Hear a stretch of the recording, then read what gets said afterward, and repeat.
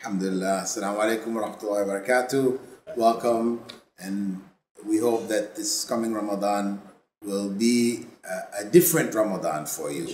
You know, a new approach to Ramadan. Each year we should try to find a better way to do our Ramadan, so we benefit from each and every Ramadan as we progress in life. But today we just wanted to discuss a point which a lot of people complain about. That in the beginning of Ramadan, we start so strong and vital and a lot of energy. We get into Ramadan, and then, you know, by the time we hit the midpoint, you know, we're sort of going downwards. You know, and then the latter part of Ramadan, we're worn out. We're not really struggling to get there for Laylatul Qadr, you know, the last 10. But we've lost the drive and the enthusiasm. So what do you normally advise people in order to be able to maintain that consistency? Normally, I would like to remind all the good brothers and sisters, the first thing that we have to remember that whatever we do in the act of worship and ibadah, make sure that our intention is purely for the sake of Allah, sincerely for His sake. With sincerity, then consistency will come. So they need to basically renew their intention on a regular basis. And actually I would say that is probably why Prophet Muhammad ﷺ had said that whoever doesn't, you know, make the intention for the fast every day by suhoor, you know, before the fast starts, that they don't have a fast. You know, because this was an issue, isn't it? That some people talk about, you know, can you make the intention at the beginning and that's enough for the whole of Ramadan? They said, well, the people are saying, yes, it's okay, but actually Prophet Muhammad ﷺ had said, you should do it every day. So this renewal of the intention fits exactly into what you're speaking about. Just to make sure, because being human, we know our feeling keep on changing. And also our understanding towards Ramadan differ from one to another. Majority of the people today, through our experience, when we talk to them, I think Ramadan is like a tradition, like a culture now. Ramadan passed, finished. And that's why they don't really understand what the Ramadan want from us. It's not just from staying from food, abstaining from food and halal drink and halal food. No, but it's really an exercise, you know, that we have to go through to make sure that we become a better person. You know, and that was the point. That was the short reminder. Renewing our intention. That we shouldn't just go on automatic pilot. Right? You switch to automatic pilot and then you're just sailing. Because sailing won't be smooth. You'll be sailing down. Because that's what happens to everybody. So we do need to renew that intention. You know, be reflecting on what Allah wants from us for Ramadan. You know, because it's not just the ritual, the ritual acts that we do.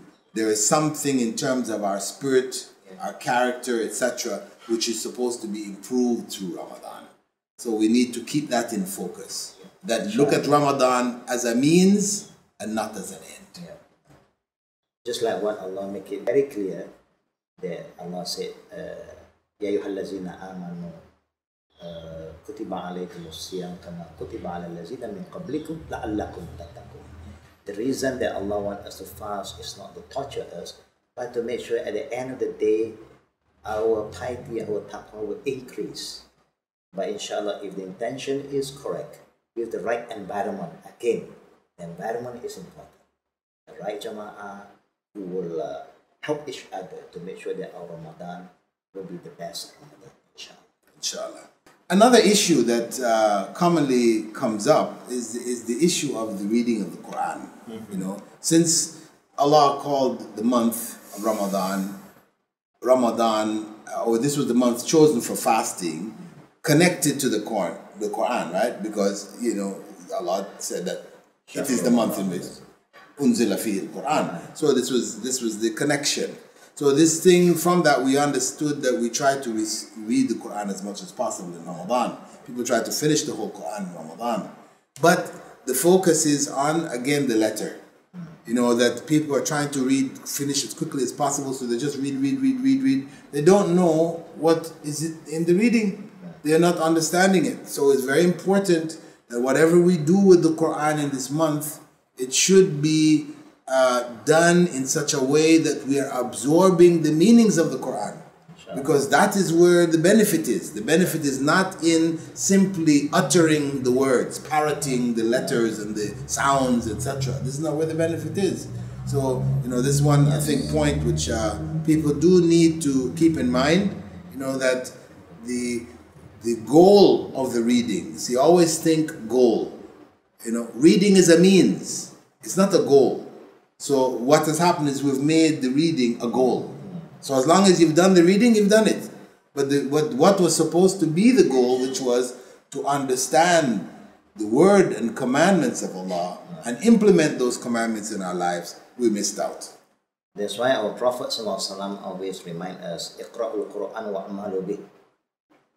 When you recite the Quran, we hope all the good brothers and sisters for this coming Ramadan, when you recite the Quran, your intention also must be right.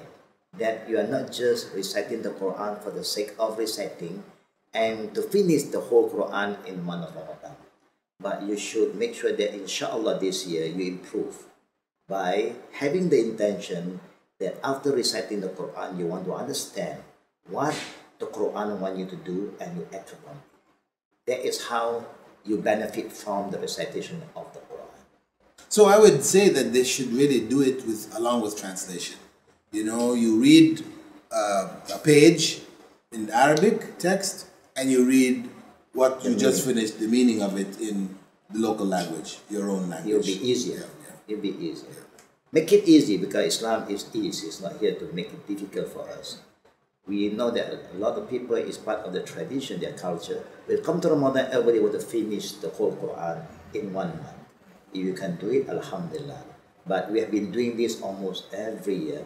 But there's no improvement in us because we don't understand what we are reading. Just one simple example, in the Surah Al-Fatiha that we've been reciting almost every day, in our prayer, we ask Allah, "Ihdina as-siratal mustaqim." Until now, we do not know what is a siratal mustaqim. We're so confused. We follow so many ways.